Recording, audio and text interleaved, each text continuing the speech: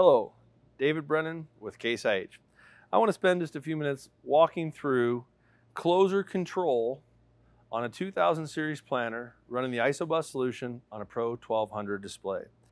So let's look at the two places we can adjust the closer pressure on a 2000 series planner running the ISOBUS solution.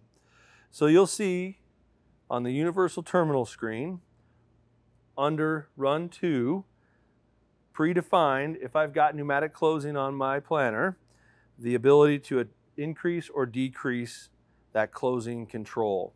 So again, that window that is outlined in blue, I can interact with. So I'll go ahead and select it. Select that box inside of that window, and I can increase or decrease then that from a range of 0 to 75 PSI of down pressure. So I'll go ahead and increase that just a little bit to 17 PSI. I'll go ahead and confirm that change. I will see, as long as I've got compressor pressure, that system match from the setting to the actual as applied downforce. So that's one area I can adjust that closing system. All right, the second area I can adjust that closing system is in a user-defined window. Very, very similar to the universal terminal screens.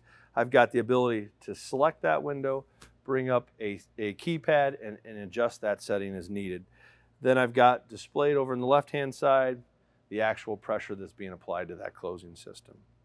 So that's the second area I can adjust that closer on the 2000 series planner running the ISOBUS solution. For further information on those adjustments of the closing system, refer to your operator's manual or visit your local Case IH dealer.